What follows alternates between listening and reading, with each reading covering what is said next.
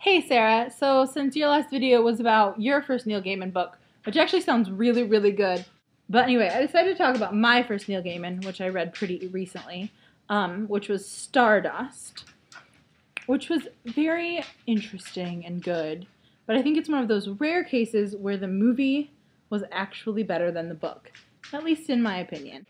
So I had seen the movie first, which sometimes makes a difference on these things. And I don't remember why I watched it originally, actually. It's a little bit quirky. I'd compare it maybe to, like, The Princess Bride, but a little bit more adult. I mean, not enough that you wouldn't let somebody watch it, but there were definitely more, like, innuendo-y jokes in there. And perhaps even a bit quirkier, maybe that would appeal to, like, the 10th Kingdom loving side of me. But I ended up watching it one day, and I really, really liked it.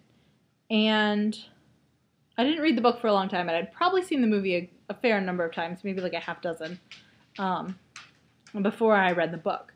So that could make an influence on it. So the story is about this boy named Tristan who lives in this village called Wall, and he works in a shop. The village is called Wall because there's this giant wall that runs through it that nobody's allowed to cross. He thinks he's in love with this girl from the village, so he makes her a deal that if he can go and catch the falling star that they see fall on the other side of the wall and bring it back to her, that she would marry him. She's like, okay, whatever, go ahead. And he sets off on this journey to the other side of the wall, and he finds out that on the other side of the wall, the whole thing is this, like, fairyland where there's all these crazy, creatures and things going on. And while he's over there, he finds out that his life is very connected in with the other side of the wall.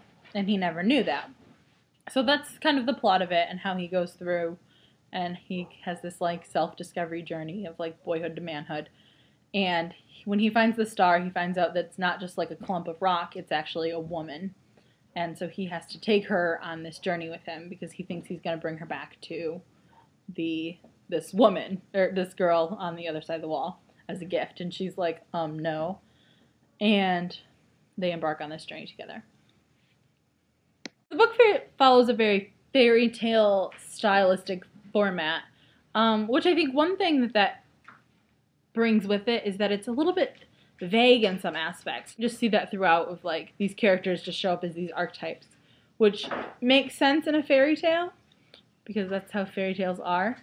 But this is a novel, so I think I expect a little more from it. Maybe that's not very fair of me. Either way, in the movie adaptation, I feel like the characters are all more well-rounded and you get to know each of them a little better, which, I kind of liked better, and especially coming from the movie first, I was expecting to read the literature and learn more about them, whereas it turned out they were more, not stereotypes, but like archetypes, and the story had less detail in it than I would have expected.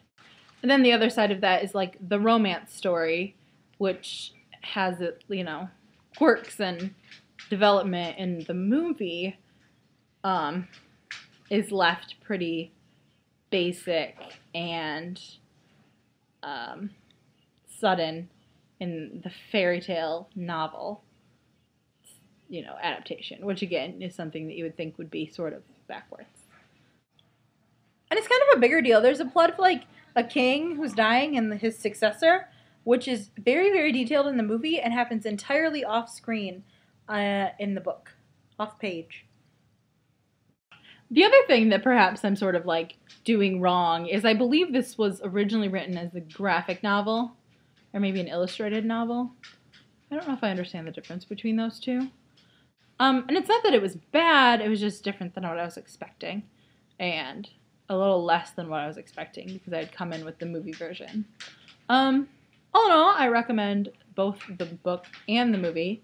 The writing was beautiful, and fitting into that fairy tale format, everything was done correctly.